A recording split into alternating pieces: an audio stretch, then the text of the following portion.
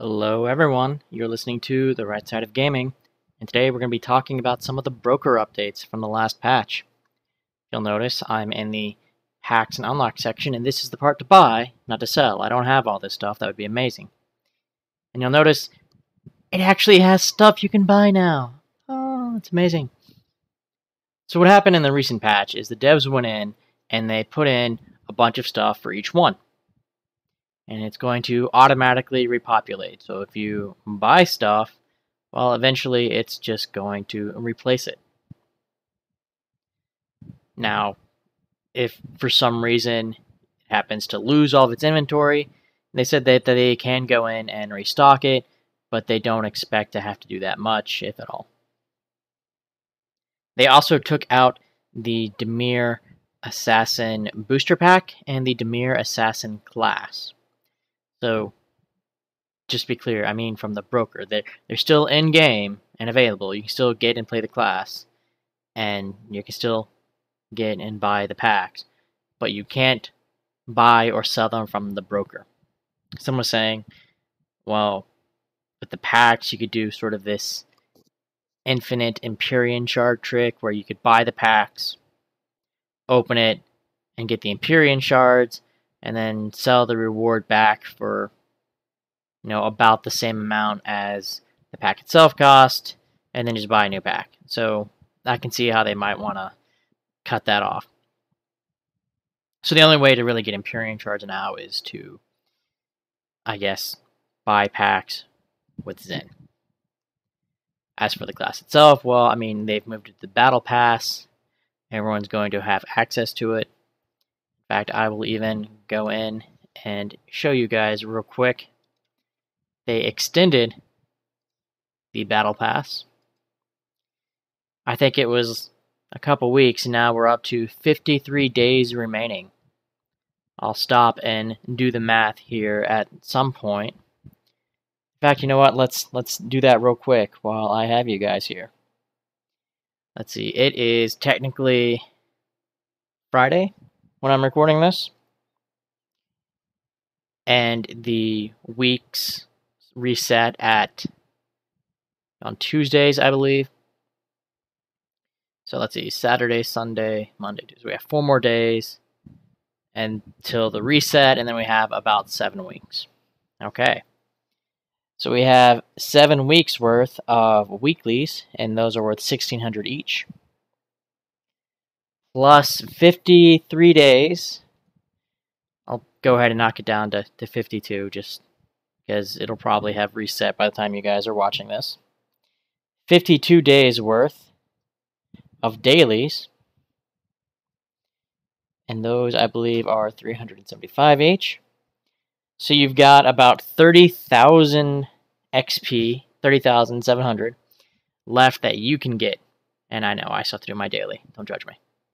I'll get around to that after this. That means you're going to have about 31 levels worth that you can get all on your own. After that, you're probably going to have to purchase levels if you're really far behind. But it looks like you can get them for about 200 Zen each. And I know you could purchase the premium, the 1,500, I guess, difference for 15 levels. So you can get 15 levels for 100 each if you go this route, or 200 each if you go the other, which, again, if you haven't started, you're probably going to have to buy it. Otherwise, you've got 30 levels worth. I think, if you've been playing NA, you're probably going to be fine. Let's get back to this broker and take a look at the packs and unlocks. I want to go through what everything is and does real quick, just because, maybe not a lot of people paid attention because there wasn't anything to buy, so you didn't really need to know what it was or what it did. I know I didn't really pay a whole lot of attention lately, just because it's like, there's nothing there. Why should I try bothering to remember it? But we may as well go through it now. The Dimir trait unlock gives you 1 of 3 traits: Might from Unity, Intimidating Roar, and Aether Aggression. Might from Unity is whenever you summon a creature, you're going to get lesser might for 10 seconds. Intimidating Roar is whenever you summon a creature with an Enter the Battlefield effect, it's going to apply lesser resistance to nearby enemies for 10 seconds whenever it enters the battlefield. And Aether Aggression is whenever you summon a creature, it gains +1/+1 for 10 seconds. So this trait, yeah, it's nice to have all these extra traits, but they are definitely a little creature focused. So if that's not the type of deck you like to run, I might wait on this one until, you've gotten some of the other stuff you want. Next we have Interrogate, which you'll notice is a lot more expensive. Most of this stuff is in the 480 to 510 range, some of them a little more, some a little less. But, a couple of them, specific artifact, are spells, which we'll come back to here in a bit, at the very end. And Interrogate are a lot more. Now, Interrogate is a sorcery that says for 8 seconds, the creature you control with the highest power gets +2/+0. So it's going to buff one of your creatures. Then you're going to draw a spell. And if you control a creature with 4 power more than its toughness, you draw 2 spells instead. Which is why it gives a buff to attack, your power, and not toughness, because it's looking for that 4 power difference. And you're getting all that for 2 mana, 1 black and 1 blue. If you're playing in those colors, it might be worth it to save up for that, just because, blue and black likes draw, blue especially. If you're playing blue-black, I would not be surprised if you're playing the Dimir class, which also likes draw, and being able to draw an extra spell or 2 in addition to getting the bonus might be worth it. Otherwise, again, I think it's one you can wait on if you're not playing blue-black. We have a Ring of Rapacity next, which is whenever you have a full bar of mana, you're getting +100 white mana sorcery potency, and I suspect that's probably one of those that, upgrades. But basically, if you have a full bar of mana, you're going to do some more damage with your white sorceries, and then, of course, you're going to have less mana. So if you're letting it recharge and just doing, like, big spells, or at least that big opener, going to do a lot.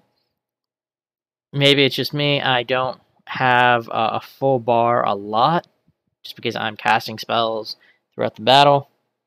It also gives spark recharge speed and mana resist, so if you are in a white deck, with a sorcery focus, and you are trying to make the most out of your spark powers, maybe.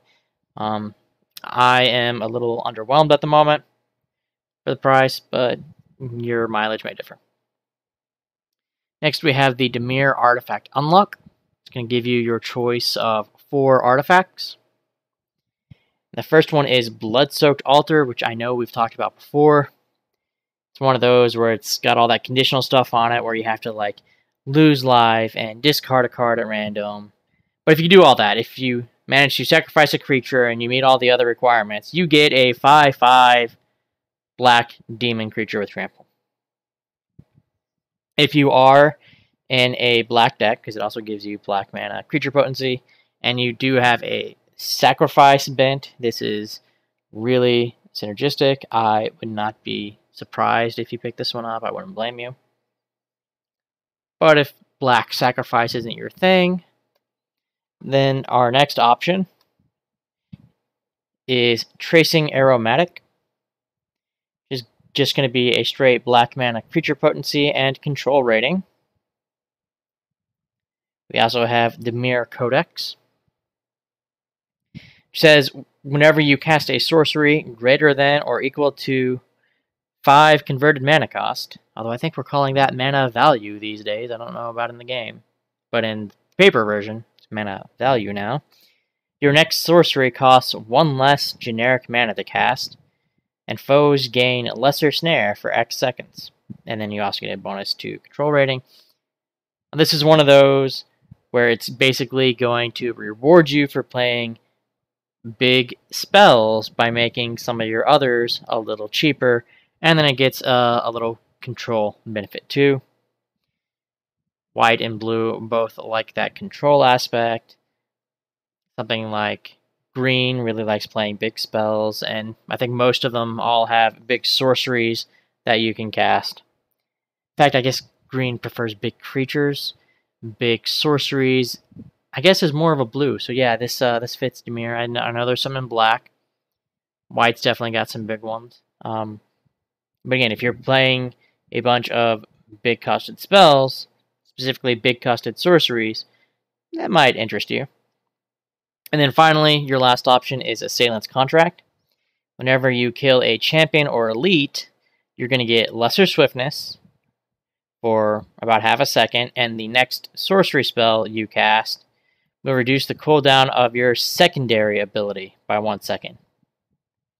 And there's all sorts of stuff that you can play around with in the numbers there, because it'll affect more sorceries to make your cooldown go down even further. It's a little complex, but basically, if you're really focusing on sorceries and your secondary ability, there's some stuff there, but I know not a lot of people are going to necessarily want to work out all the details on that. Next, we have Graves of Rapacity.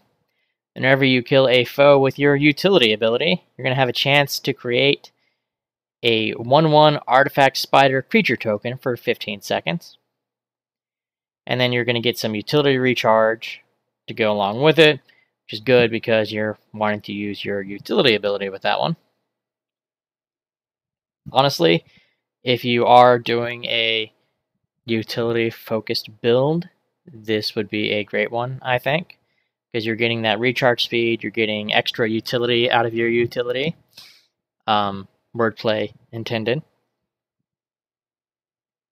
We have the Dimir Spell Unlock. It's going to let you choose between Elven Ambusher, Fire Dance, and Light Shield Barrier. Elven Ambusher is a 3-mana creature. It's 2 and a green, and it has a special ability to destroy a random nearby standard or weaker foe, which I guess gives you a little slightly more crowd control. It's not actually doing an AoE, just affecting a single creature, but it's killing it outright. So you're going to have to balance for yourself just how much you think that's worth. Whenever I pick this up, I kind of skip that one. You have Fire Dance, which is going to deal damage to a random enemy 4 times per second for 10 seconds. That's the one I picked up, only because I was running a red-black deck at the time.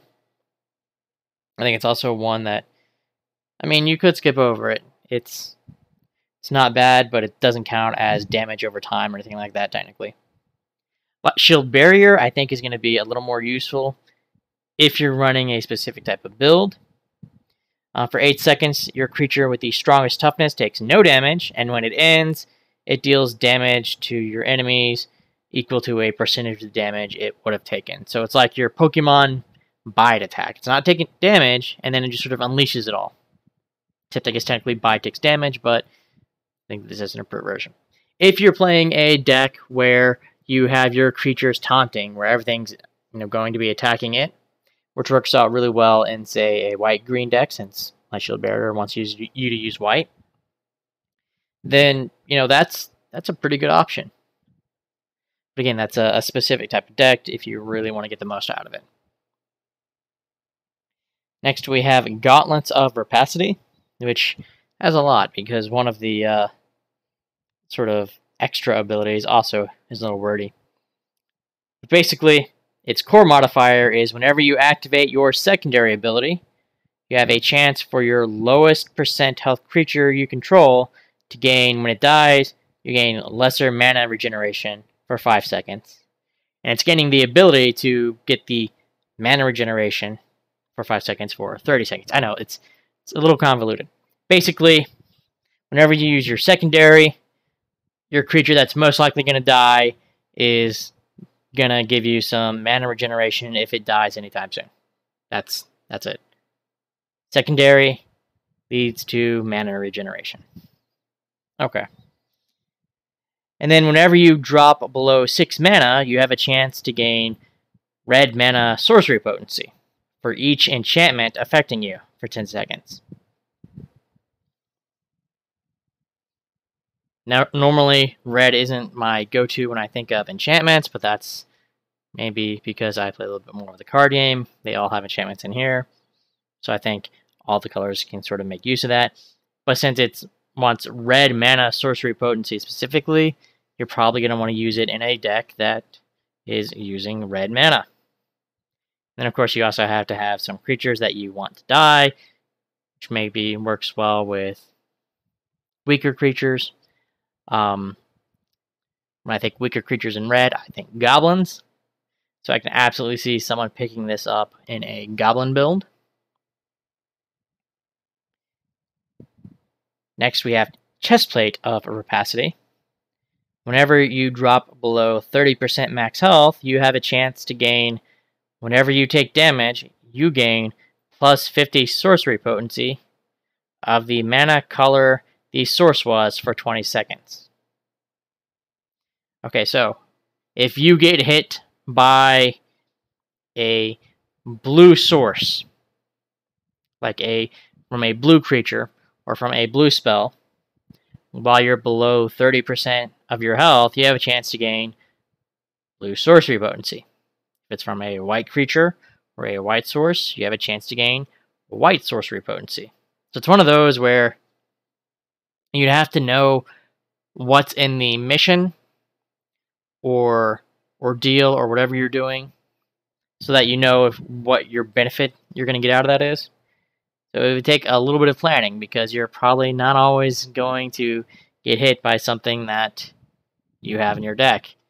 Yeah, I can get hit by green sources all the time, but it doesn't do me a whole lot of good if I'm running a deck without any green in it and I have no green sorceries. And then whenever you activate your secondary ability, you have a chance to gain red mana sorcery. Oh, sorry, you have a chance to gain red mana buff rating. I'm not exactly sure what buff rating is. I may have to look that one up. But it sounds like you want this in a red deck, specifically red and something.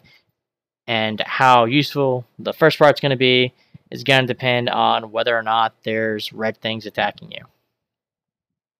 There are, yeah, it's going to be great. Then finally, we have Suffocating Curiosity. Now, this is one that wants you to be playing blue, because whenever you cast a spell that costs blue, you're going to gain greater swiftness, you're going to be moving around a lot faster, and you're going to deal damage every second to enemies that you come in contact with for 3 seconds. And you're going to be able to move through enemies. So basically, you cast a blue spell, and you can run really fast through enemies to kind of get away, or to run around them and deal damage, and you're going to be dealing damage to them. The damage is actually going to be multiplied by the number of black mana spells in your deck once you raise up the level. So it definitely is going to get the most out of it if you're running a blue-black deck. So, if you are running a blue-black deck, things like Getting Curiosity and Interrogate are suddenly looking a lot better. We have a couple options that really lean towards red. We have one that I think worked really well in white-green. We have one that worked well in white. We have a couple of really creature-specific stuff, which, again, works well in things like green, or maybe, if you're going one of those horde modes. I think all decks kind of have some swarm potential in here, or all colors do.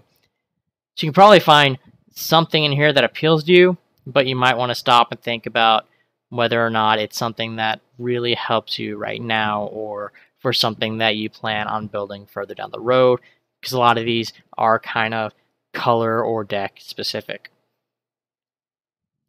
Now, I'm not entirely sure why none of these are in there. I don't know if they've all been bought out and they're just waiting to restock, and it hasn't done that already. In fact, let's get out and pop back in just to see. I don't know if that's the case, or if it's one of those where, well, that's just the one thing that didn't get populated where you can automatically buy it, which would make sense, because that is your grand prize. I would understand why they wouldn't want to pop everything in there. Whenever you open a booster pack, your grand prize is this, and you're going to get one of these spells at random. It doesn't list all the spells in a way that we can see them. I don't know why it thinks I can buy 12 when I have neither the gold nor the trade tokens for it, but we'll we'll come back to that, I guess. Sure, I'll figure it out at some point. But, this is going to be all your level 9 or rank 9 and 10 realm spells. So I can see why it'd be really popular if maybe it's just been bought out completely already. Because those are all the spells that people have been waiting on that maybe they can't get yet because they're sort of gated behind these weekly caps in planar mana. So it's like, oh, you have to have all this, red, white, blue, green, black mana to be able to upgrade up to level 9 and 10 in your realm. And that can take quite a while at those higher levels. So there's definitely some incentive for people to just kind of skip over that. That's all I had for today. Thank you guys so much for listening. If you'd like to leave a like, comment, subscribe, that'd be great. I'd love to hear from you guys as to what you would buy first in here. Or if you have bought something, what was the first thing you went straight for once they had it in stock? And if you don't want to do any of that, that's fine too. I understand. Either way, I hope you have an awesome day, and I will catch you next time.